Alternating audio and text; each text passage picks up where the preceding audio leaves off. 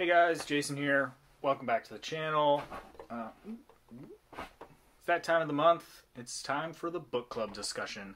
The book we read in September was my best friend's Exorcism, and we will talk about it here in a minute. But before we get into the discussion, I just want to go through the administrative stuff. So, October's book is Kill Creek by Scott Thomas. I started reading it about halfway through. That's all I'll say for now. But if you haven't gotten a copy and you want to, read the book and then talk about it in the beginning of November, you still got time, so go ahead and do that. Now, the book for November, as selected by you, I put a post up, a poll up in the community tab back in the beginning of last month, and you guys voted, and the book that you selected was The Only Good Indians by Stephen Graham Jones with 33% of the votes. The second place was Goblin by Josh Malaman with 25% of the votes. And so since it sounds like you guys are interested in that book, I'm going to read it outside of the book club stuff and probably do a review on it at some point. So there's that. Thank you everyone who voted. That was awesome. It was 72 votes, which is pretty good. The other three books didn't really, none of them got more than 20%. So it was not really close. Those were the two front runners for sure. The Only Good Indians. Go ahead and get yourself a copy. And in November, we're going to read this one. So now for December, I'm going to do the same thing. I'll post a poll for you guys. So the 5 books that I selected, I wanted to do stuff that kind of had like a wintry feel, a Christmassy feel, something in the snow and spooky in that way. So I came up with Ghost Story by Peter Straub, Secret Santa by Andrew Schaefer, Mistletoe by Allison Littlewood, Snow by Ronald Malfi, and The Terror by Dan Simmons. So I'll post that up. I'll put a link in the description so you guys can check that out. And yeah, vote for whichever one you want to read. So also, I started an Amazon affiliate thing. So yeah, I'm going to put links to all the books in the description. And so if you want to buy one of these books or whatever, if you follow the link and buy it, I'll get a couple of pennies, which is cool, then I can buy more books. So now let's get into the discussion without further ado. My Best Friend's Exorcism by Grady Hendrix. This was a pretty good book. I did enjoy this quite a bit. I read it, it read really fast. Like, I think I read it in 2 or 3 days. Real quick, before we get into any sort of book-ish discussion, how about this cover? My God, it's so awesome. I love just like the old 80s feel of it. It really like fits with the tone of the book and the setting of the book, so I thought it was really cool. But this is the second Grady Hendrix book that I have read, not counting Paperbacks from Hell. I read the Southern Book Club's Guide to Slaying Vampires last year, and I really, really liked it. I think I liked it better than this one, but that's not to say that I didn't enjoy this book at all. It was very good. It wasn't really scary to me. It was really like gripping and like page turny. Like I said, I read it in like 2 or 3 days. It's not a terribly long book, but I just couldn't put the book down. Like, I just kept wanting to know what was going to happen. And so Grady Hendrix does a really good job of that. It was the same thing with the Southern Book Club. I just couldn't stop reading it. I wanted to just know what was going to happen the whole time. So yeah, I really enjoyed that. I really was invested in what was going on in the story. Now, real quick, I'll just give like a quick spoiler-free sort of synopsis, and then we'll get into like the meat and potatoes of the discussion here. So basically, this book it's an exorcism book, I suppose. More so than that, even, and more, this book almost feels like a teen, like a Mean Girls type of story. It follows our 2 main characters, Abigail and Gretchen. They're like best friends. They've been friends since they were little. It goes in a little bit with how they met and kind of their relationship and how they, their friendship has developed over the years. But it takes place in the mid to late 80s, I think. And they're in high school. They're like sophomores or something, and they just do, you know, whatever, what normal kids do. They hang out with their friends and they go to school and they do their thing. So one night they're out partying. So it's Abby, Gretchen, and then their two friends, Margaret and Glee. That's like their little group that they hang out with. They're, you know, they're hanging out. They're drinking beer. They're having a good time at I think it's Margaret's house. They decide to take some LSD. I don't know where they got it. I think one of them got it from like their brother or something. They take the LSD and it doesn't like work. It's like bunk LSD. So they're just, you know, waiting for it to kick in, and then I don't know, they decide to go skinny dipping or something, and Gretchen runs off and she jumps into the water, and then they can't find her for a while, so they're looking for her. They're not able to find her until the next morning. She like comes stumbling out of the forest. She's like naked, and they're like, what happened? And she like doesn't, she's acting all funny. She kind of like doesn't remember. Well, I mean, she was lost in the forest naked all night, so she was definitely in distress. So anyway, Abigail and Gretchen, she takes her home or whatever. Over the next little while, Gretchen starts to act weird. Yeah, the story kind of unfolds from that. It's kind of this mystery of Abigail trying to figure out what happened to Gretchen that night and why she's acting all crazy, and then it gets pretty wild. If you haven't read it, like if you didn't participate or didn't know about the book club or whatever, and you have not read this book, I think you should read it. It's especially, like, it's a really good Halloween book. It takes place over Halloween, at least part of it does. October's a great month to pick it up, so go ahead and do that. That's going to conclude kind of the spoiler-free section. Now I'm going to take the gloves off and I'm just going to talk about all kinds of stuff. So, again, if you haven't read the book and you don't want spoilers, then you should go read the book and then come back. Well, let's talk about the horror elements, I guess, in this book. I didn't really think it was very scary. And I don't think it's really meant to be, like, scary. Like, it's more supposed to be just, like, a fun, rompy 80s horror, you know? And it's, like, a teen sort of drama, too, because a lot of it is about, like, the relationships between Abby and Gretchen, and then between their friends. A lot of it is like this, like, parents just don't understand kind of thing, where, you know, like, all the adults are horrible and treat Abby like shit and, like, don't believe her and all this stuff when she makes these claims and stuff. There was a couple of parts that were kind of gross out horror, like there was a scene with some worms that was gross. There's a lot of kind of implied stuff going on, like one of the characters, Glee. At least at first it's implied. It eventually becomes very explicitly stated what's going on, but she, like, has a crush on one of her teachers, and they go to this, like, private Catholic school, so it's kind of, he's like a priest, which makes this maybe even worse, but they start to have a relationship together, and then it's not good. There's that kind of stuff going on, which is sort of outside of the exorcism, although I will say Gretchen kind of plays a role in a lot of this. She's the one that's possessed. So the characters, at least the main characters, Abby and Gretchen, I thought that their relationship was really... It was a nice friendship relationship. It felt like a real friendship between two young people. I didn't like Gretchen for most of the book. Now, granted, most of the book she's doing mean, horrible things to people, and she's, like, not the person that she is. She's possessed.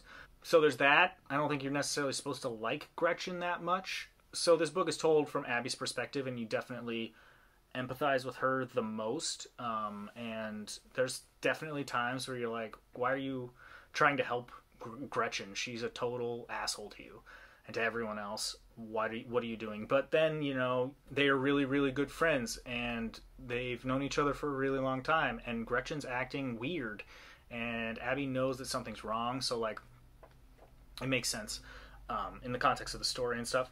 But Gretchen does some pretty mean things. She convinces her friend Margaret to start taking these diet shakes.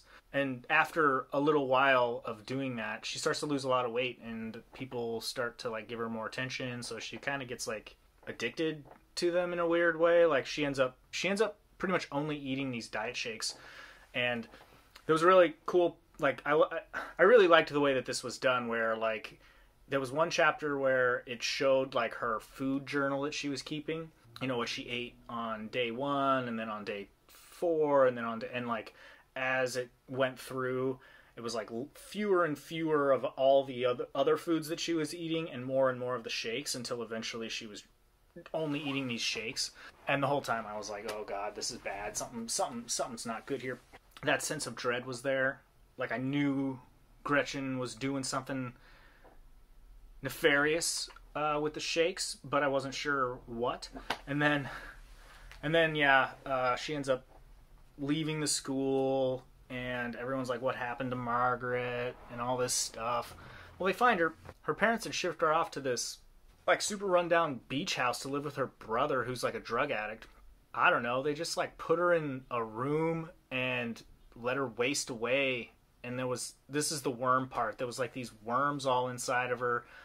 So it turns out Gretchen had been feeding her the eggs of these tapeworms in the shakes, and it had just ravaged her body. Like, she was full of all these worms, and the doctors were like, oh yeah, it's dangerous to eat more than, like, one of these. This is, like, a big diet thing in Europe, where people will infect themselves with tapeworms for a couple weeks to lose weight. That was the grossest part of the book, I'd say. And that scene was pretty gruesome. But other than that, that's one thing about this book. There wasn't very much violence. Like, that was the pretty much only kind of bloody gross part. That's maybe one thing that I didn't like about this, was it didn't really feel like a horror novel until, like, the very, very end. Other than, I guess, during the actual exorcism, a very small portion of this book. It's like the last 60 pages.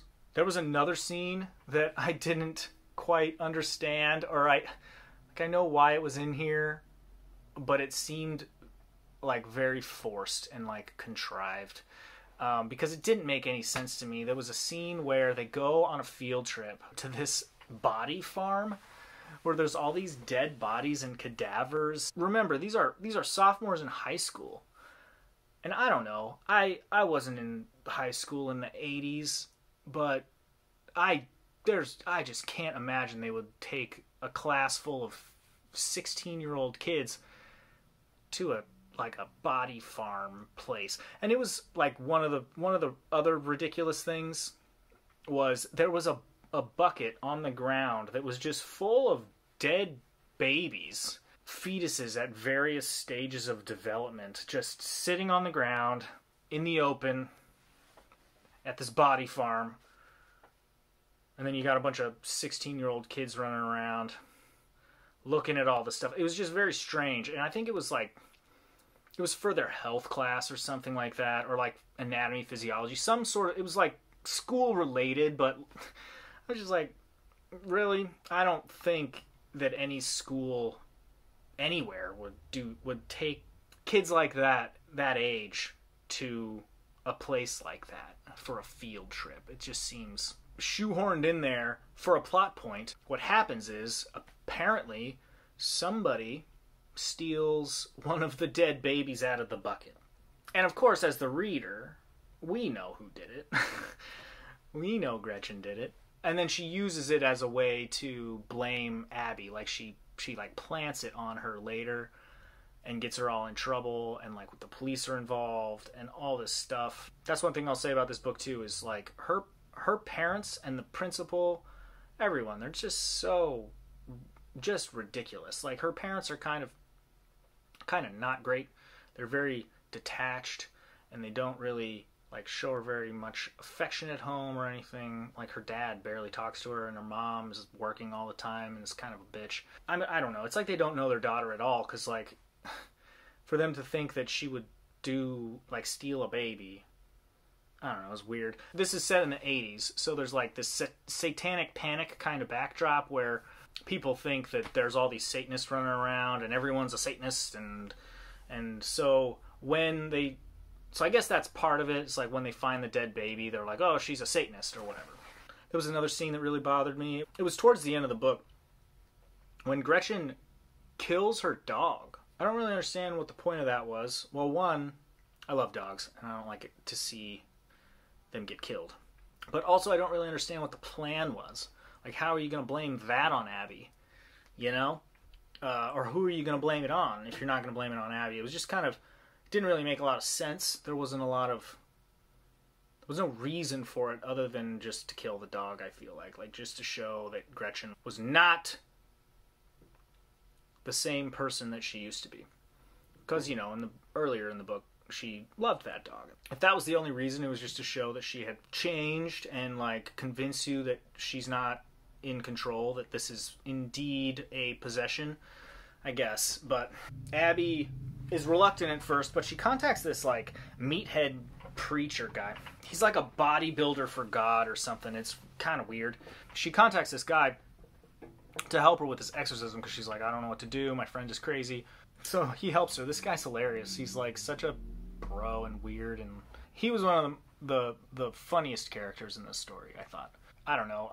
You think about The Exorcist, and it's, you know, some old withered priest, old man, frail guy, going into a room and exorcising the demons out of some young girl, and this bodybuilder gym rat guy. And I thought that was funny. Anyway, so he helps her with the exorcism. Halfway through, he kind of loses faith or something, and is like, I gotta go get my dad, so he leaves. And he just leaves Abby and Gretchen in this this abandoned house together, and so Abby kind of has to do the exorcism on her own.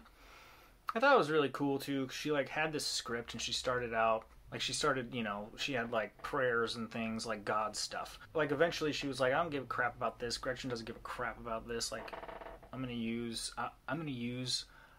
our love and memories and things that we have bonded over the years to try to pull Gretchen out of this mess. And so she started talking about all the things that they had like connected with over the years, and like why their friendship was important and all of those things. That was what did it. The love conquered the demons. It was a cool scene, and fit thematically with the book pretty nicely. I want to touch on too, like the setting. So it's set in the mid 80s. I think the setting fit nicely with the story. I thought it felt like the 80s. There was a little bit of just referencing stuff from the 80s a little bit. It wasn't to the extent that like Ready Player One was. Like, that book's horrible. This was much more tasteful, and then a lot of the things that were referenced ended up paying off later. Like I was talking about when during the exorcism she had to like bring up all the stuff that they had like connected with music and movies, and it made sense in the narrative as well. And I thought it was cool too, like each of the chapters was named after a popular song, but it also tied into what was going on in the chapter. So yeah, so the 80s references, the 80s nostalgia stuff, like it was well done. At the ending of the book, Abigail's parents are still pissed at her. They still, like, the police are still involved and all this stuff. At this point, she's got all this like legal trouble going on with, you know, stealing a baby even though she didn't, and now kidnapping Gretchen, killing their dog, and again, none of this stuff actually happened, but the police think that she did, so she's like at risk of going to like jail. The exorcist dude comes out of nowhere and confesses to everything and gets her off the hook, which was a sacrifice for him. I mean, he ends up going to jail for like 10 years or something like that. So good on you, bud. Like, that was cool. They still end up moving away. So like Gretchen and Abby are separated for a long time. They eventually meet back up together like later on in life, have a pretty close relationship for a long time. And that's what like the last chapter of this book is about. Their relationship later on in their life, all the way until Abby dies. And it's really sad. It was an emotional ending, and it definitely tied the whole thing up. Like, this book, while it's a horror story about an exorcism, it's really about this lifelong friendship that can withstand any obstacle. Like, no matter how bad things got between Abby and Gretchen, like, they were still best friends and forever. That's what the story is about. That's pretty much all I've got to say. I like Grady Hendrix quite a bit. If you want something fun to read around Halloween, this is actually a pretty good one. Read Kill Creek this month, and then we'll talk about it next month. And then in November, read The Only Good Indians. Go vote on what you want to read in December. I want to thank everyone who read the book and is participating. Like, this has been a lot of fun for me to get to read along with you guys. And the comments in last month's Exquisite Corpse last month was really cool. I loved reading all of that stuff. And so same deal here.